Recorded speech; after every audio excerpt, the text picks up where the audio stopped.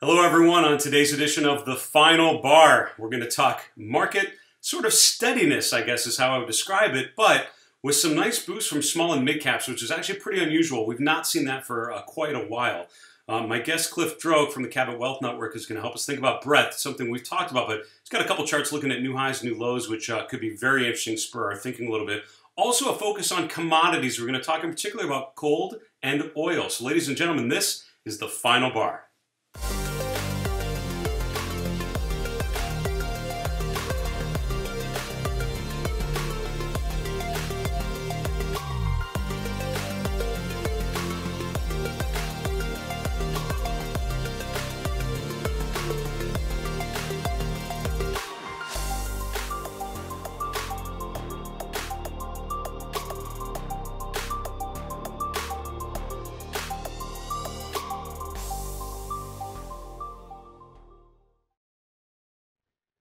Hello, everyone. My name is Dave Keller. I'm the Chief Market Strategist here at StockCharts.com in Redmond, Washington. Thanks for joining me today and every day for The Final Bar.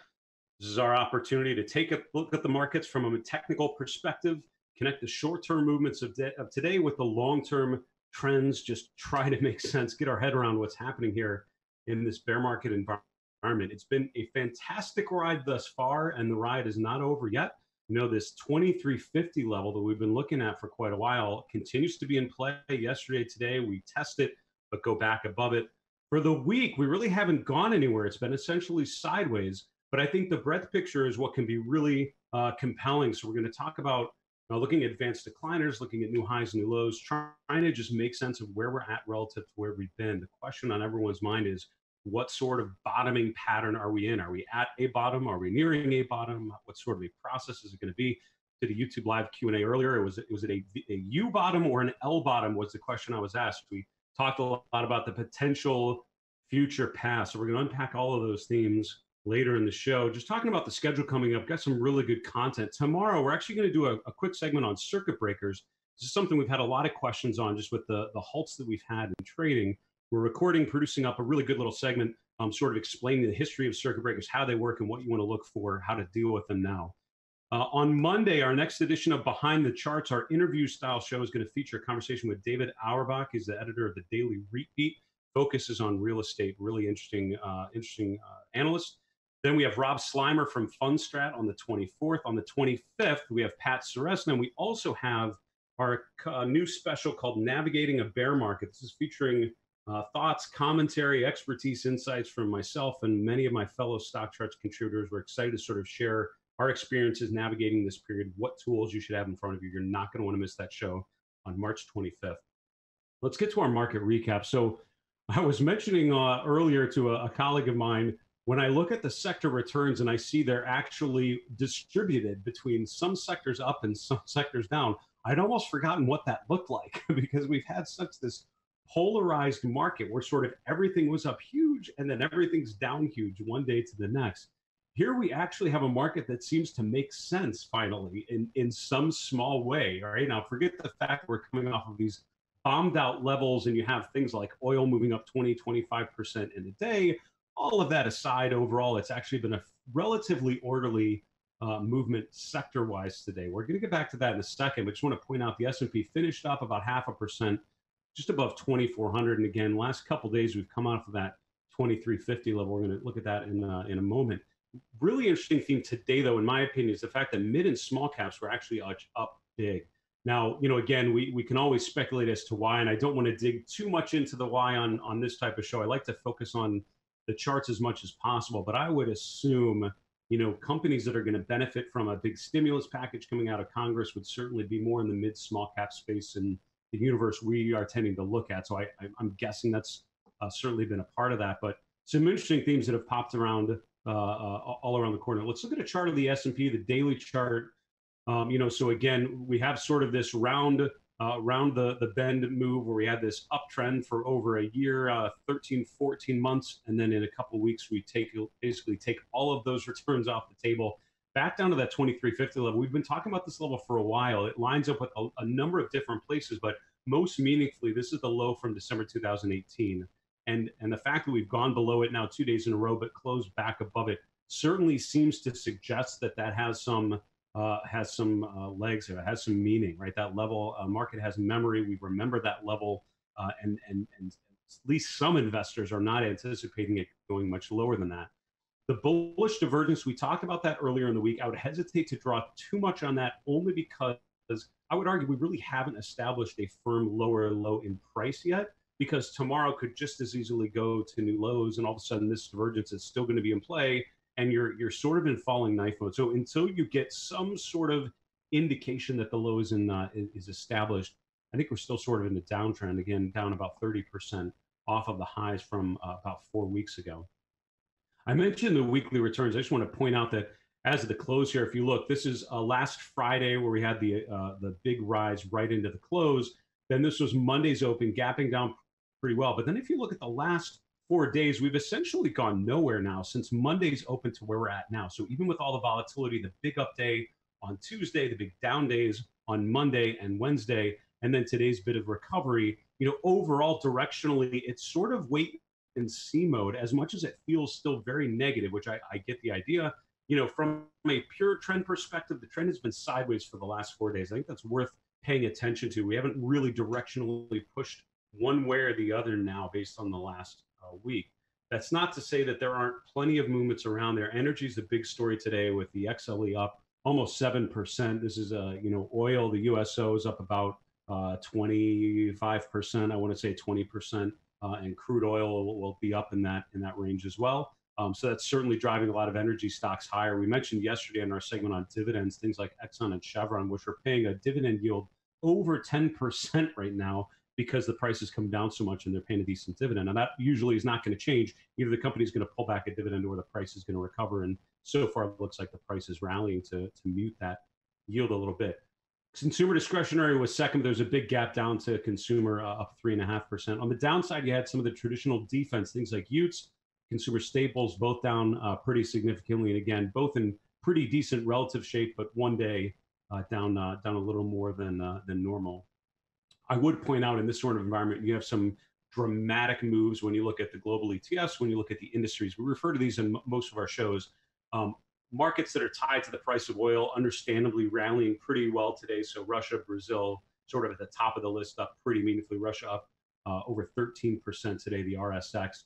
A number of markets that are down. It's more Asian-oriented markets that have been hit the most today, down 1 to 4%. But overall, the average market up pretty good, right? Up over the zero level. In terms of industry groups, you had a number of industry groups that are coming off a very beaten down level. So mortgage finance is one, up 23% today, but that's coming off of a huge down move over the last couple of weeks. So let's not get too excited about that as having some legs to that up move, but it's certainly coming off of a rebounding level. We usually think of that as more of a dead cat bounce, something coming off of a very, very depressed level, rallying pretty good. We had David Auerbach this week talking about REITs, and it's interesting to see a couple of real estate groups actually recovering pretty well, again, from very beaten down levels.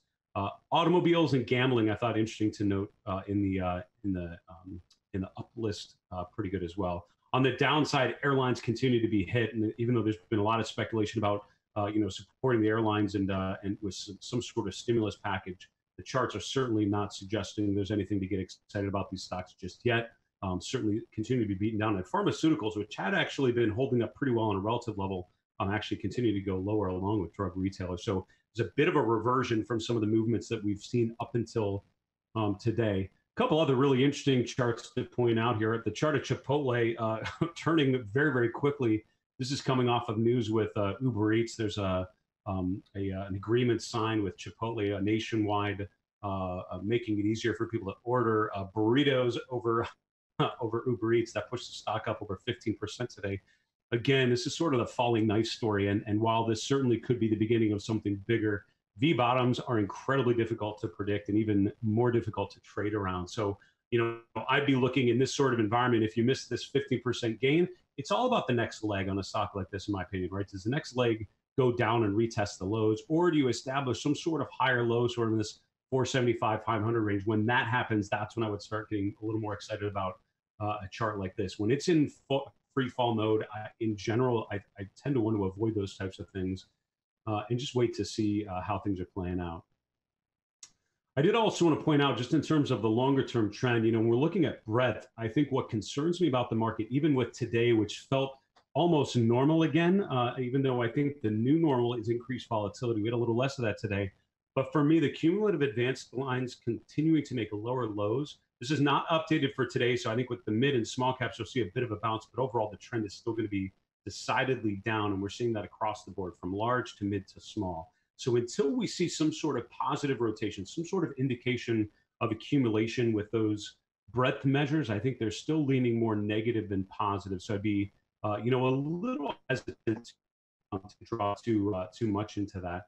The last thing I wanted to point out was during our YouTube live Q&A that we did earlier today, we tried to do that every Thursday at 1:30 p.m. Eastern. This is one of the charts we looked at. I think, again, the breadth picture is so interesting because it's trying to capture broad participation. And here we see still under 10% of the S&P above their 200 days. So 93%, 92% of S&P stocks are still below their 200-day. Until we see some sort of improvement there, again, overall, the trend really negative. And these are bear market bounces that we're seeing. They're not the beginning of greater accumulation to the upside, sort of in my humble opinion. That's our market recap for today on a Thursday. A relatively muted market on a Thursday afternoon, even though you had things moving 20, 25% on average. Stocks ended almost flat, and so it felt sort of normal again. It's kind of a nice change of pace. We need to move on to our next segment, though, which is Commodity Corner. So based on the movements that I saw in some of those non-equity asset classes, I asked my producer if we could focus a little bit on commodities today. And so I wanted to just talk about a couple of different things. One, we're going to look at the broader commodity complex, update on where it's been.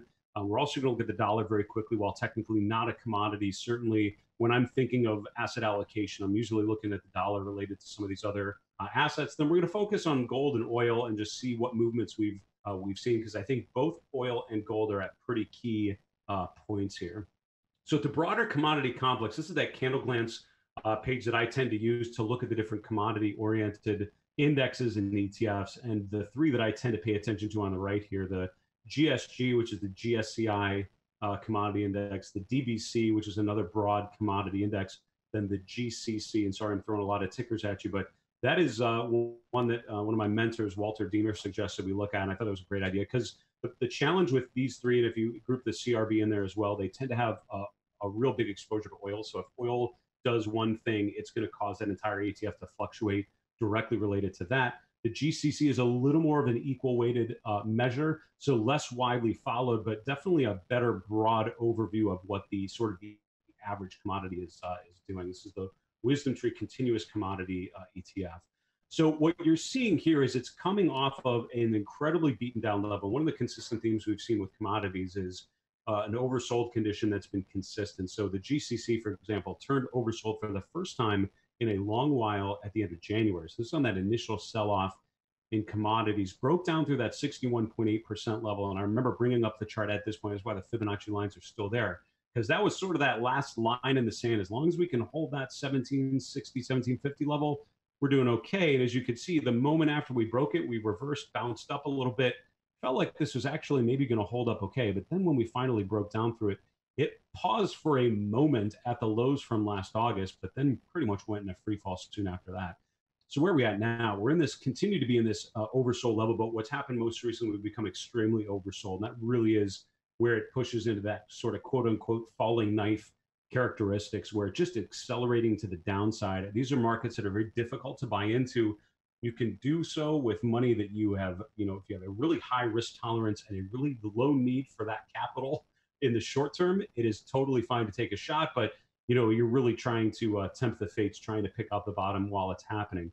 I've always waited for some sort of confirmation. What I think is interesting on the commodity indexes now, and obviously oil bounced pretty well today. A lot of the commodities sort of coming up. You can see that the GCC now back above 14. It was down below 13, almost down to 1350 yesterday, and this is a big move up. It's up about 2.5–3%, which isn't huge relative to where it's come from, but it's potentially a start. So I think the question for me after coming out of these lows, just like we talked about with Chipotle, I think the question now is what's next? What's that next leg? It's not going to do a V bottom all the way back up to 19. That would be so highly unlikely. It's going to do something next, and it's that next pullback that I would be looking at. Does this continue the trend of lower highs and lower lows, or do we find some sort of support? So for me, that close around 14, that's the level I'd be looking for. If it can hold that pullback, I feel a little better about commodities, but not certainly not quite there, yet. Wanted to look at the dollar very quickly, and again, if you're looking long term at the dollar sign USD is the best way to do it. During the day, that updates end of day for us. So during the day, UUP is an ETF which tracks dollar pretty closely. If you look at the longer term trend, it's going to become disconnected because it's constructed a little differently. But looking at the short term movements, they're going to parallel themselves each other very, very nicely. So the UUP actually gapped up significantly. It was up huge this morning, but you can see almost got down into yesterday's range. It's been incredibly volatile over the last week and a half with all of the movements that we've seen across different assets. But I thought overall still closing higher, so still up 2.33% from where it was yesterday. But it had been up much higher earlier in the day, came back a little bit lower. Overall, not quite overbought yet, so it's still actually in a pretty healthy range. And I think, again, the dollar is one of the few assets that's done pretty well in the last week. While most things have gotten hurt, the dollar has actually held up pretty well. And so for dollar sign USD, again, we don't have today's locked in there just yet, but probably going to come down a little bit in that 102, 102.50 sort of level.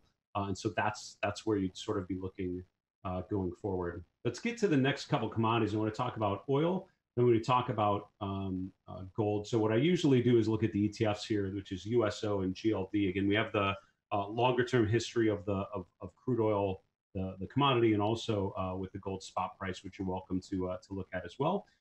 But the USO actually gapped up sorry, not a gap up, but rose very, very nicely. So the USO is actually up 14%. The crude oil commodity is probably going to be up around 20, 25%. It's going to move up pretty good. So based on how those two things map to one another, it's hard to find that 100%. That's going to be up in like that 24, 25 range would be my guess, based on what we saw at the USO. But this is coming out at very depressed levels. So crude oil hit 20 for the first time in, I don't even remember how long. And now today was a big rebound up. So this is going to change the characteristic of it a little bit. A lot of those energy stocks that have been so beaten down, Exxon, Chevron, and all the other E&P names and other things, all bouncing pretty nicely. That's why energy is the #1 sector. But overall, again, I think this still feels a bit like a falling knife. We were looking for some sort of stability, some sort of indication of accumulation. I don't think we've seen that quite yet. We're going to finish off our commodity corner talking about gold. I think gold is a really interesting chart for two reasons, or maybe three reasons. Number one, we've pulled back significantly. So you think of gold traditionally as a safe haven. I talked with one of my guests earlier this week about that. But it hasn't played out in the last week or two. You've seen gold come down along with stocks. Now it's broken down through its 200-day moving average for the first time since the last market low back here in December of 2018. But now we're testing support around 136, and this is 136.50. This is from the lows back here in November and December, which lined up with some previous resistance. It's a really key level. So now that we've broken the 200-day, I think we're at that next key level of support. And if it breaks down through about 135, that would confirm further downside. But I would note to wrap up here that even though gold has come down a lot, the relative strength has appreciated beautifully. So it's sold off, but not nearly as much as equities in other places. So still on a relative basis, pretty decent place to hide. But I'll be looking at some of those support levels here going forward. We need to take a quick commercial break. We're going to be back with my guest, Clif Droke. We'll see you back here in a minute.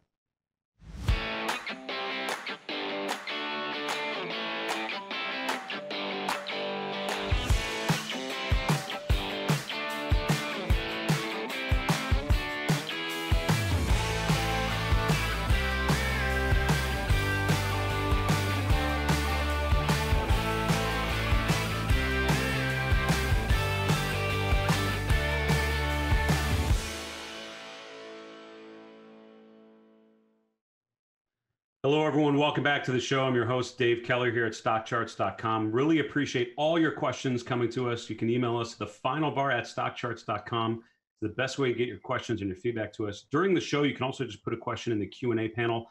Tomorrow, we're going to have another mailbag segment. We'd love to answer some of your questions on the market, some technical analysis. Nothing is out of bounds for that sort of environment. I want to bring on my guest, Clif Droke. Clif is an equity research analyst with Cabot Wealth Network. And very selfishly, I am always thankful when I can bring someone on the show whose books I have on my bookshelf And Cliff, you fulfill that requirement. So thanks for coming on the show, Cliff. My pleasure, Dave. Thank you for having me.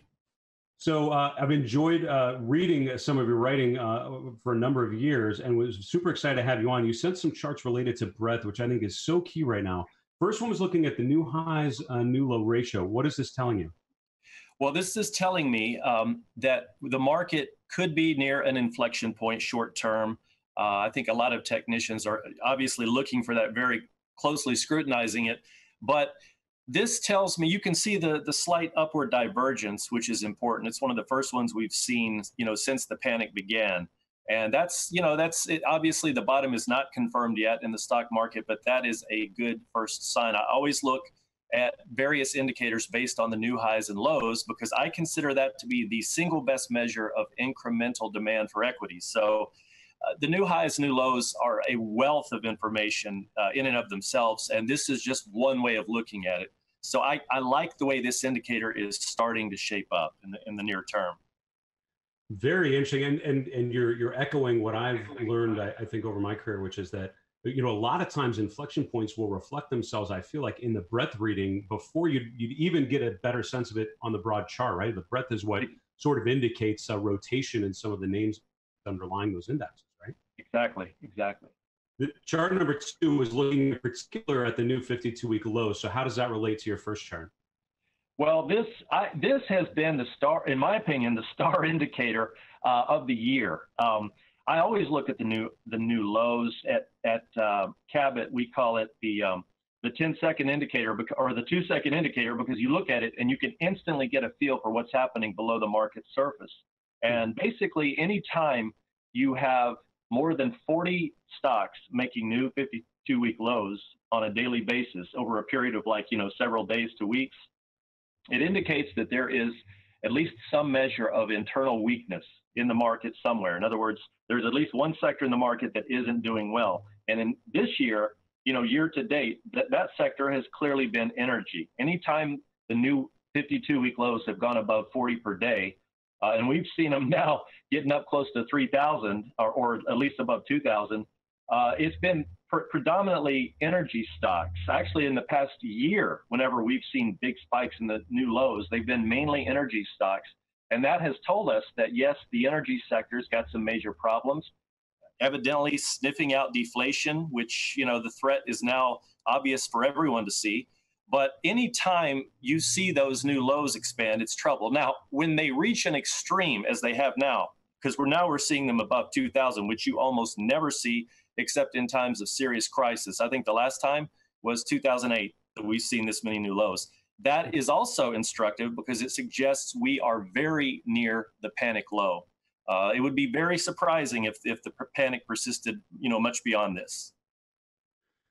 Those are 2 really good charts, which I really appreciate, Cliff. We have a little time for one more question, if that's okay. I'd love to think so. One of the great benefits, I think, to people watching the show is someone like you. You've seen bull and bear cycles both, and you've been through this before. So for investors that have not been through this before, what are you seeing now relative to some of those? You mentioned the new lows relative to the 08-09 period. What are you seeing now relative to what you had seen before? How does that make you feel about sort of a bottoming process? Does it feel V bottom like? Does it feel L bottom like? Is it, what sort of signs are you looking for? How does this relate to historical periods for you? Well, technically, we've already seen some analogs to 2008. I mean, I don't need to, I'm sure your listeners are aware of what's going on with the volatility index, the VIX, reaching those comparable 2008 levels.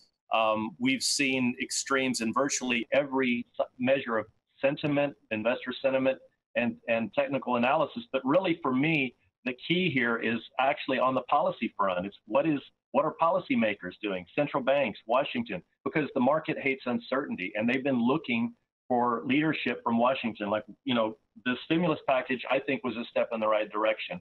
And every major panic low that I have seen has normally been preceded by some sort of significant policy action, either from the Federal Reserve, from the world's leading central banks, from fiscal policy from Washington itself.